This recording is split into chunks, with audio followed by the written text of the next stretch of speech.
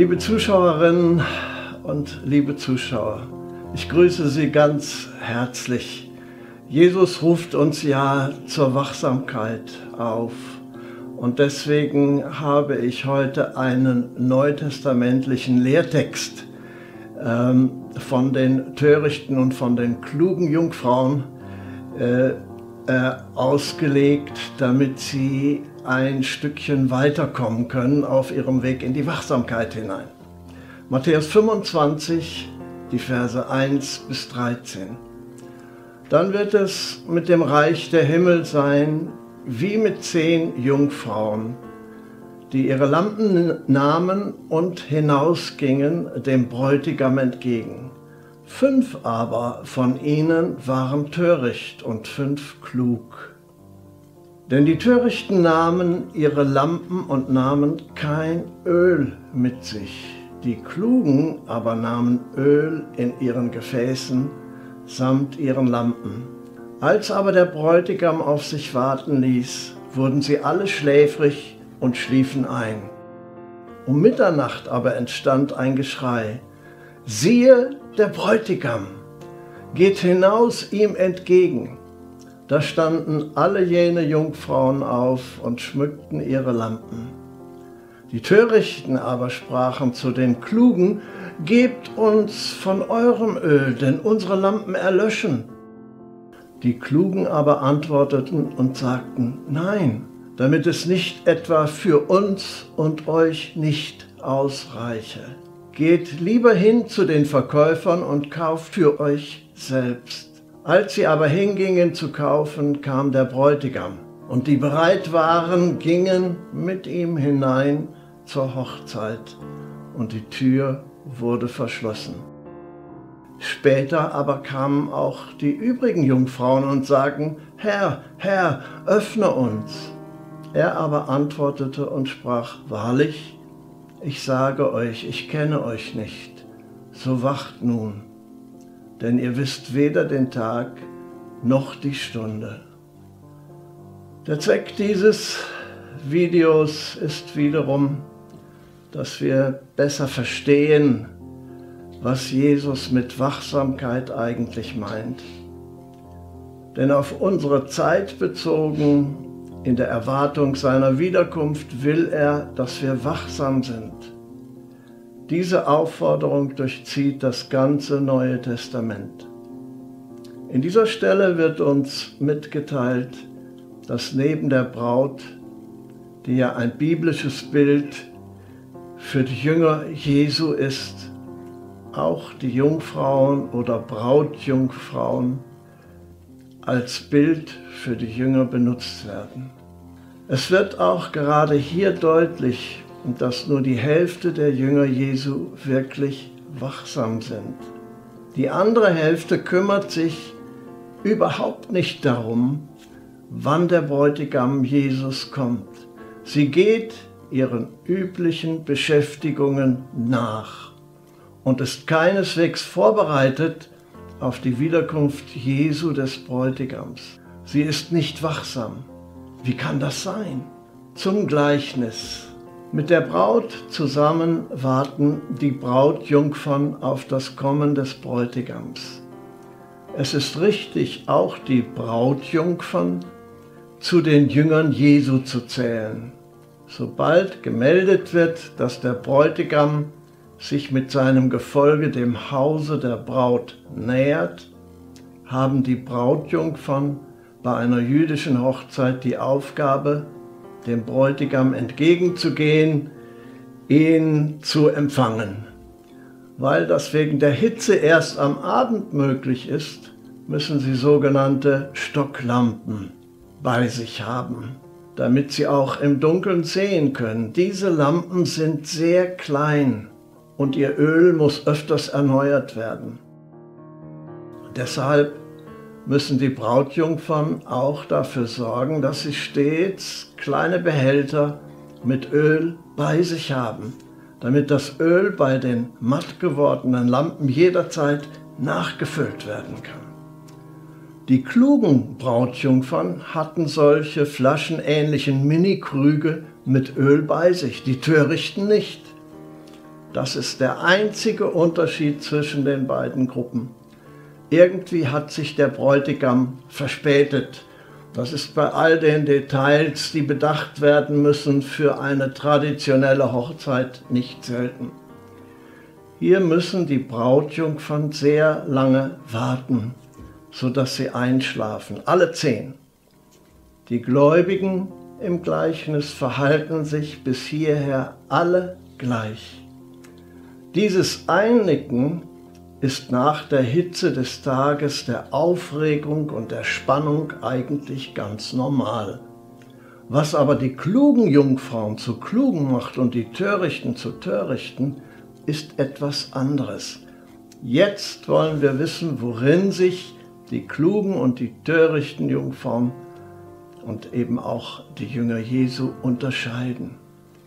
Es ist im Grunde nur ein einziger Punkt. Die törichten Jungfrauen oder die törichten Jünger Jesu haben zwar ihre Lampen, aber kein Öl, um sie am Brennen zu halten. Ihr Glaubensleben hat einen Anfang, aber keine Dauer, kein Weiterbrennen. Sie lassen es in der entscheidenden Phase darauf ankommen. Irgendwo werden wir schon Öl bekommen. Aber sie bekommen um diese Zeit kein Öl mehr, weder von den klugen Jungfrauen, noch von einem Händler, noch von einer anderen Person. Die Folge: ihre Lampen verlöschen, eine nach der anderen. Auf unser Glaubensleben übertragen: Gleichgültigkeit hat sich eingeschlichen. Gleichgültigkeit, geringe Bedeutung, wird schon irgendwie klappen. Jesus vergibt uns so oder so. Sie sind Jesus also nicht 100% treu geblieben. Treue zeigt sich im Stellenwert von Jesus in unserem Leben. Unser Glaube an Jesus muss immer an erster Stelle stehen in unserem Leben. Für die ungläubige Welt ist das kaum bemerkbar, kaum feststellbar.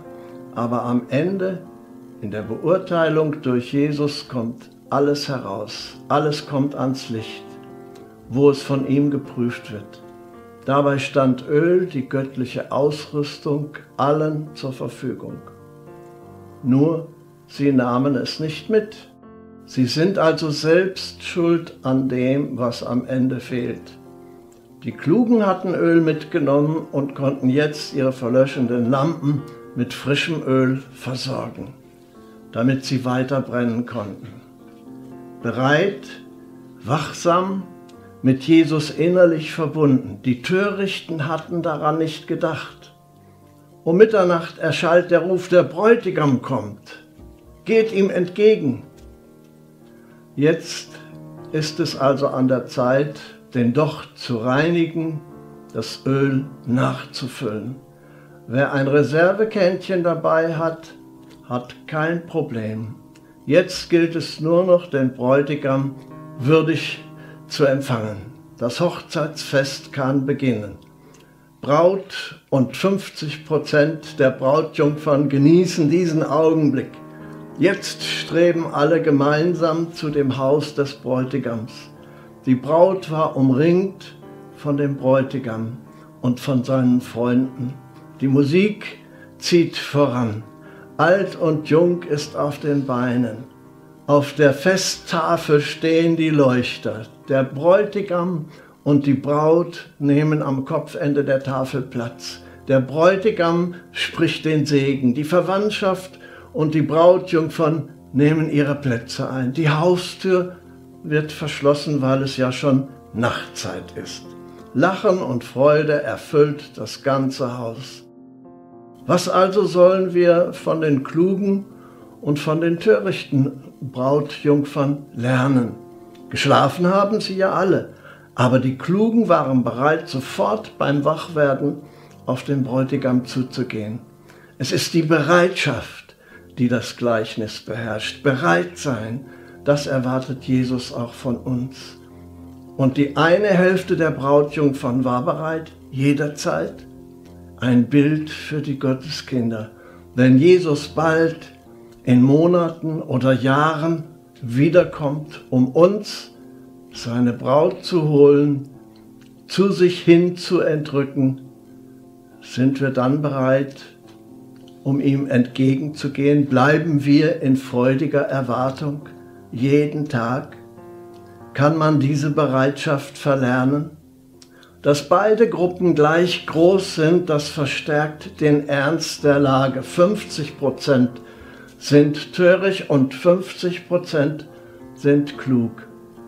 Wie äußern sich Bereitschaft, Wachsamkeit und Warten im Leben eines Gotteskindes? Die Bibel sagt es: jaget nach der Heiligung, ohne die keiner den Herrn sehen wird. Die Frage nach der Wiederkunft Jesu ist also nicht zuerst eine Frage der Zeitrechnung, sondern der Heiligung. Wir sollen nicht rechnen, sondern heiligmäßig leben. Die wunderbare Kraft der christlichen Gemeinde liegt vor allem in der lebendigen Hoffnung auf den sichtbar und persönlich wiederkommenden Herrn und König Jesus Christus. Wie ist das Öl für die Lampen zu deuten? Die Stocklampe der damaligen Zeit war sehr klein und deshalb musste man einen Nachfüllkrug mit Öl immer in der Nähe haben. Außer Haus war es besonders wichtig, den Nachfüllkrug dabei zu haben. Wer das nicht von sich aus tat, galt als unordentlich, unachtsam, leichtfertig, töricht eben. Die 5 Brautjungfern ohne Nachfüllkrug waren also töricht.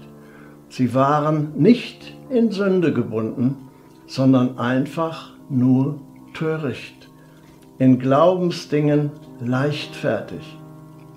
Wird schon irgendwie hinhauen, wird schon klappen. Jesus will uns allen mit Deutlichkeit sagen, dass es sich bei dem Öl um ein unentbehrliches, durch nichts zu ersetzendes geistliches Gut handelt, mit dem man sich gleich zu Beginn seines Glaubenslebens versorgen soll. Die Rede ist offenbar vom Heiligen Geist Gottes, von der dritten Person der Gottheit. Er hat Wohnung in unseren Herzen genommen. Er zeigt uns sofort an, wenn unser Glaube nachlässt. Genug Öl haben heißt so viel wie jederzeit auf den innewohnenden Heiligen Geist hören. Das Glaubensleben als das größte Gnadengeschenk Gottes für uns immer aktiv gestalten. Gott im Alltag suchen, mit ihm reden, ihn im Alltag ernst nehmen, leise in Sprachen beten, den Namen Jesus Christus immer auf den Lippen haben, die Gegenwart Gottes suchen, die Gegenwart Gottes bejahen, 24 Stunden in Beziehung zu Gott, dem Vater und dem Sohn durch den Heiligen Geist. Auf diese Weise lernen, immer genug Öl des Heiligen Geistes in unserem Herzen zu haben. Gott, den Vater und Jesus immer wieder suchen, immer wieder danken, immer wieder anbeten.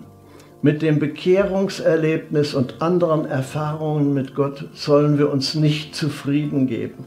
Nicht in Gott zu wachsen ist Torheit.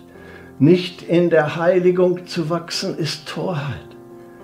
Nicht Jesus, den Vater und den Heiligen Geist ganz persönlich zu kennen, ist Torheit. Klugheit dagegen, das Leben im Heiligen Geist anzufangen, im Heiligen Geist sein Leben zu leben und im Heiligen Geist sein Leben auch zu vollenden.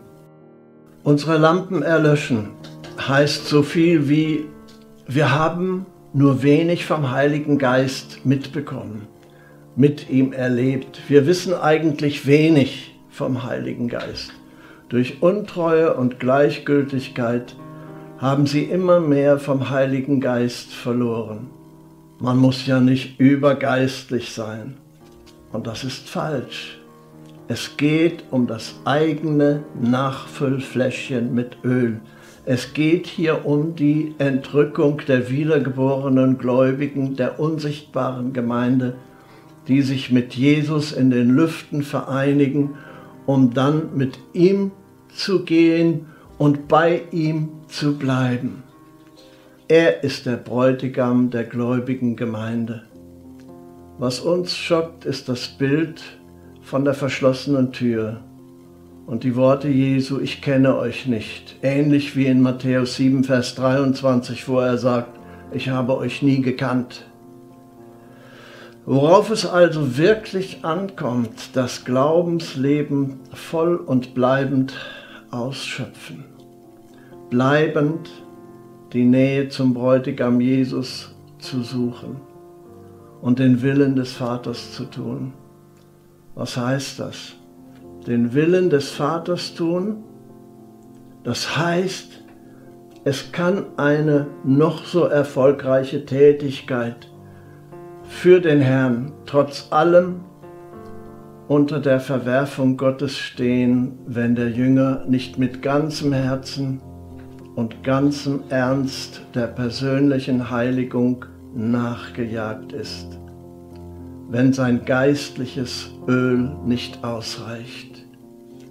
Lesen wir dazu 1. Thessalonicher, Kapitel 4, Vers 3. Denn dies ist Gottes Wille, eure Heiligung, dass ihr euch von der Unzucht fernhaltet. Und Hebräer 12, Vers 14. Jagt dem Frieden mit allem nach und der Heiligung, ohne die niemand den Herrn schauen wird. Und schließlich 2. Korinther 7, Vers 1. Da wir nun diese Verheißungen haben, Geliebte, so wollen wir uns reinigen von jeder Befleckung des Fleisches und des Geistes und die Heiligkeit vollenden in der Furcht Gottes. Gelebte Gotteskindschaft im Alltag voller Freude und voller Frieden, das ist das Öl, das die Lampen brennen und leuchten lässt. Liebe Zuschauerinnen und liebe Zuschauer, ich danke Ihnen für Ihr Interesse. Ich segne Sie im Namen unseres allmächtigen Gottes, des Vaters, des Sohnes und des Heiligen Geistes. Amen.